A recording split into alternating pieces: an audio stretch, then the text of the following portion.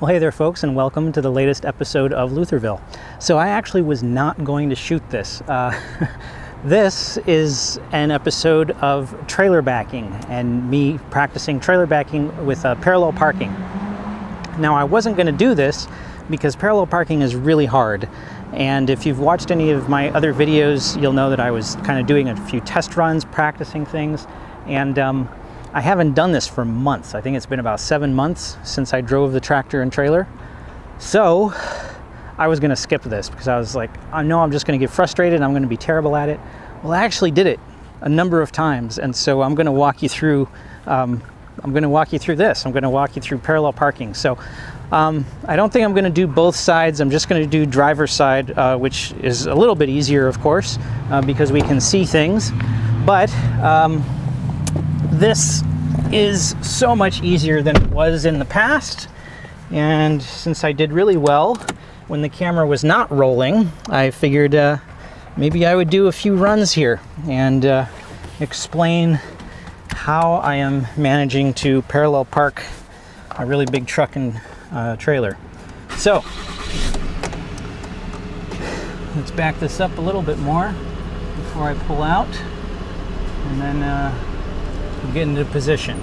So when you go to the DMV and you get your DMV test, they mark out for parallel parking a space that is basically the length of the vehicle and trailer plus 15 feet.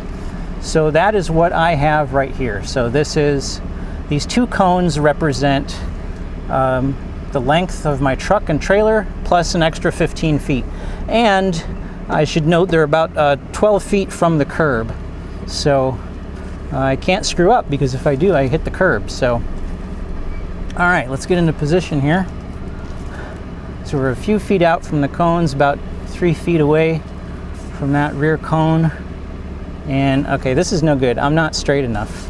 Let me readjust myself and get a little straighter here. And I'll be a little more comfortable doing this.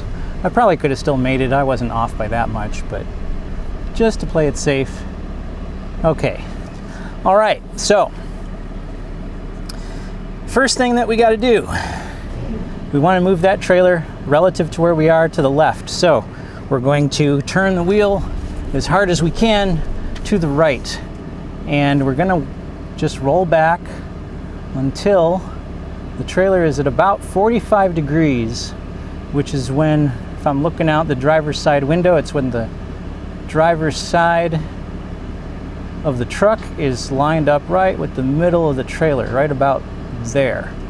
Now, we stop, we turn the wheel as far as it can go to the left, so we can start pulling the thing back around, right?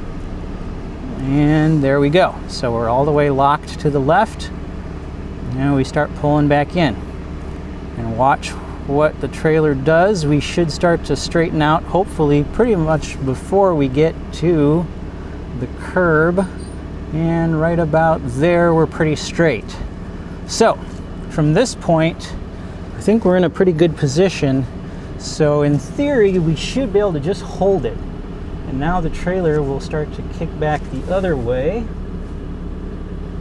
There she goes. And I'm going to straighten out a little bit. And okay. All right. Now once it's 45 degrees again, we kick it hard the other way to pull back the front. And whoa, we just missed that cone, so that was good. So okay, we're starting to come back out, so that's no good. We don't want to do that. Let's pull up a little bit. I think we might have a little bit of space there. I can't see the cone, so hopefully I'm not hitting it.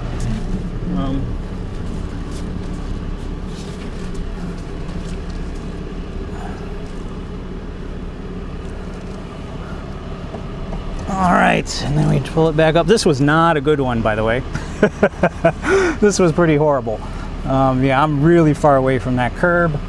I'm barely in the cones, and I really can't see that front cone at all, so I don't know where the heck I'm at relative to that. But Yeah, this was not a good one. I'm pretty far away from the curb. So, but you get the general idea. So let's try it again. Let's try again. Let's back it up.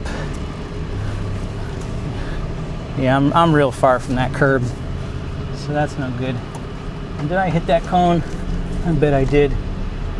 Oh no, I didn't. Okay, I didn't hit the rear cone. All right, and we're clear on the front. Yeah, we're very clear on the front. Okay, let's try this again. You know, sure enough, as soon as the camera starts rolling, I mess it all up. But man, you should have seen that first one. Oh my God. The first one I tried was absolutely flawless. It was perfect. So, all right, let's try this again. So I didn't go in deep enough. That was the problem with that one. And let's try this again. So we're gonna get that back wheel of the trailer lined up with the cone. Right about there, it looks like. So from here, we gotta turn it hard to the right again. And we pull back till we're at about 45 degrees, which is right around there. Now we stop, we turn it real hard to the left, as hard as it will go. And we get her rolling back to that side. And we'll stop right about there. And now I think maybe we'll straighten out a little bit.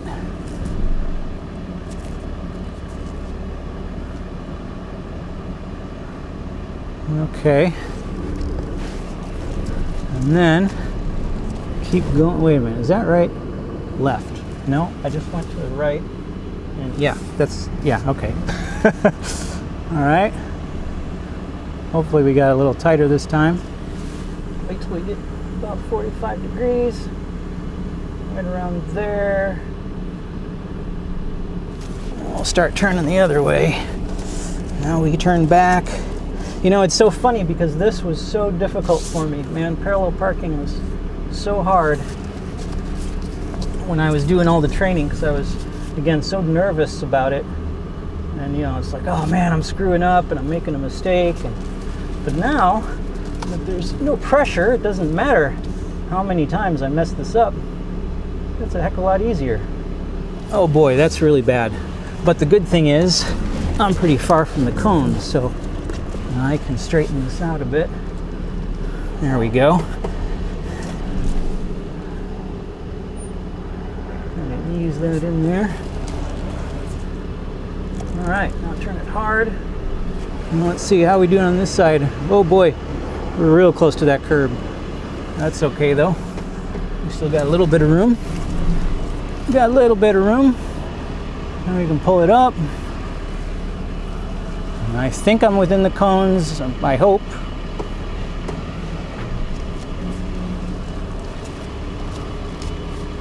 Nope, wrong way, wrong way, wrong way. That way, okay. There we go, there we go. Now she's straight. Okay, now I got the front wheel straight. I think this was actually a good one. So how far are we from that rear cone? We got a ways to go. Let's back it up a little bit more, shall we? All right, I think we're in. Let's take a step out and see how we look. Let's see here. Oh yeah, we're real good on this side.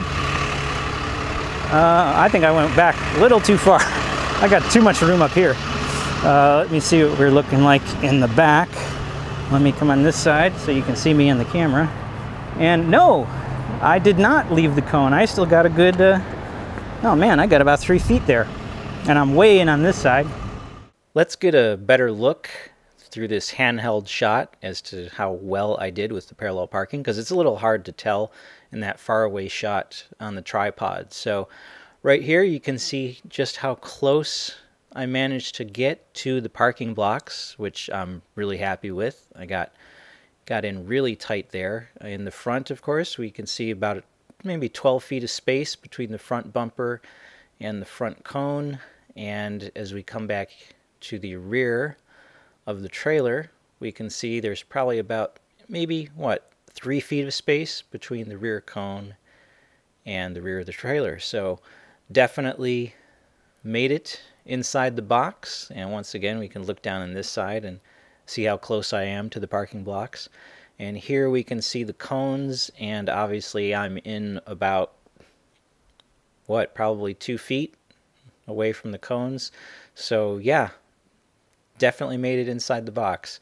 And I'm really happy with the way this turned out. Like I said, I hadn't done this for a while, so to parallel park this well after just a couple tries is something I was really excited about. So that one was excellent. So there we go. There's parallel parking with a big truck and trailer. Now, like I said, it's a heck of a lot harder to do it on the passenger side than it is to do it on the driver's side.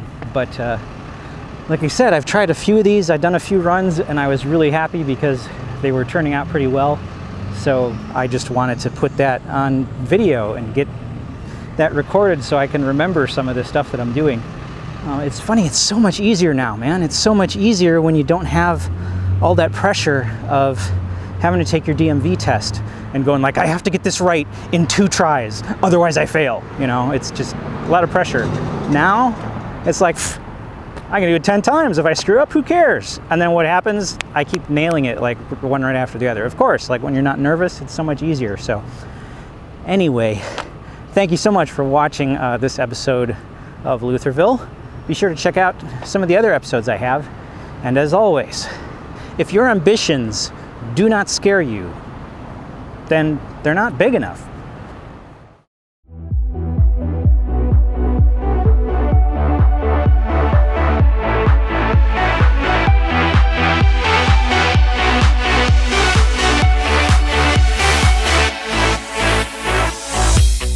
California, you give me heart.